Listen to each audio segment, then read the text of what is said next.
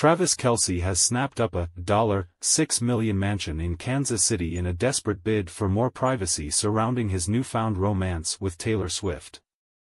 The Kansas City Chiefs tight end, 34, and the 12-time Grammy winner, 33, have been enjoying frequent rendezvous in recent weeks and were photographed holding hands in NYC last week. On Tuesday, Kelce signed on the dotted line to close the deal, making him the new owner of a plush pad that boasts a waterfall, swimming pool, and mini golf course, TMZ first reported. The luxe home is nestled in a gated community, offering unparalleled privacy for Kelce and any guests that stay over in the future. Kelce began his quest of searching for a private estate after it became clear to him how accessible his previous home was, according to the outlet. Kelce already owned a custom-designed, 7-bedroom mansion based in Kansas City's ritzy Briarcliff West neighborhood, which he purchased for $995,000 in 2019, and an Orlando condo which he grabbed for $355,000 in the same year. Kelce's reps declined to comment.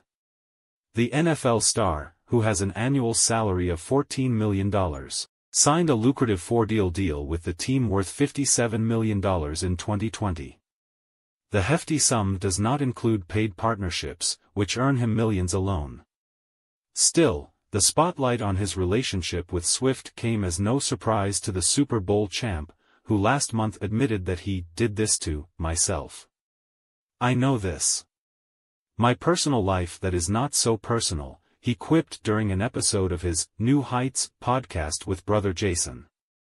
News of Kelce's new purchase comes just days after he was spotted holding hands with the Cruel Summer hitmaker while out and about in NYC. The duo stepped out in Manhattan on both Saturday and Sunday night, marking their first public PDA moment. Fans even speculated at a secret makeout session as Swift, who began attending Kelce's games last month, was photographed sporting smudged red lipstick, with the same tint seemingly present on Kelce's own mouth. The Chiefs are gearing up to take on the Los Angeles Chargers at Kansas City's Arrowhead Stadium on Sunday. While it's not clear if Swift will be making an appearance at this time, it might be tricky given that her sold-out Eras tour resumes November 9 in Argentina.